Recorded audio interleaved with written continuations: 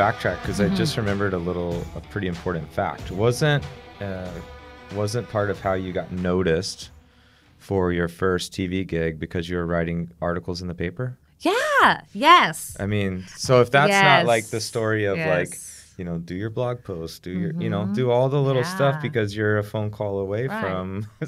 You are literally a phone call away because I received a phone call from my mentor. Oh yeah, this is a funny story. Yeah. I have mentors too.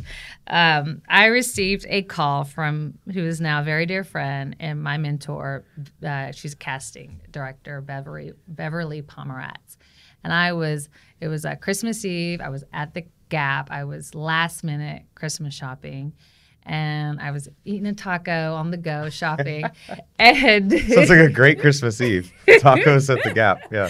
And my phone rings and I answer it.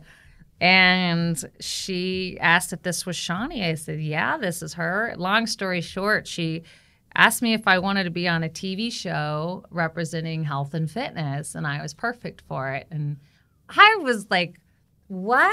I was so caught off guard. And so she pitched it to me. And I said, no, thank you. I'm not interested, but I appreciate it. I let her go. I'm going to get back to my taco and buying sweaters. And she says, no, wait a minute.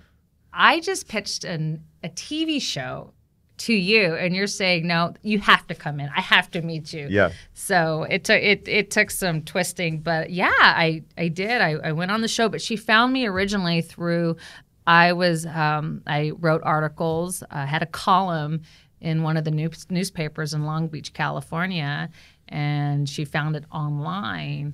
And, you know, so yeah, establish your credibility. If you're looking to break into the entertainment industry, then you need to be seen. Yeah. You need to be seen. Your work needs to be seen. Establish credibility. Keep your certifications up. Self-care, health and wellness. Absolutely.